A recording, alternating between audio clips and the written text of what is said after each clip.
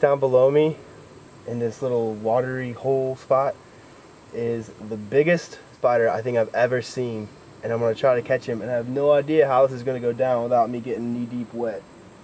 So here we go.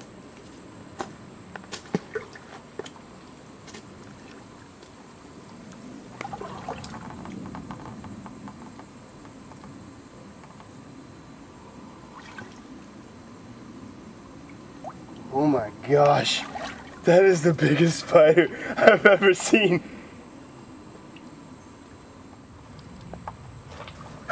I got a really good point to make with you. You're beautiful.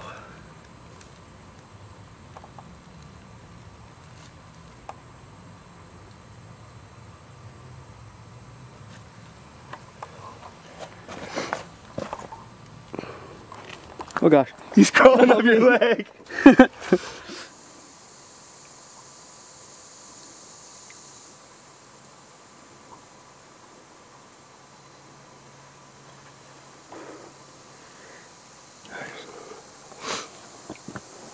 So most people see a spider and they're terrified, right? Because they're afraid, because of their own fear, insecurities, whatever it is that makes them scared of spiders. I don't know, they're kind of creepy a little bit maybe.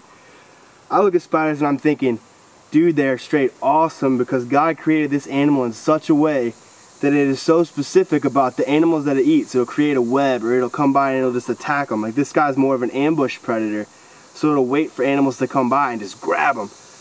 But isn't that amazing, like how God created everything so uniquely individual to take care of a specific task, like a specific niche in the environment. It's just so neat. And this guy's so big that it's kind of freaking me out that at any moment he could bite my finger off. Row, row, row your boat.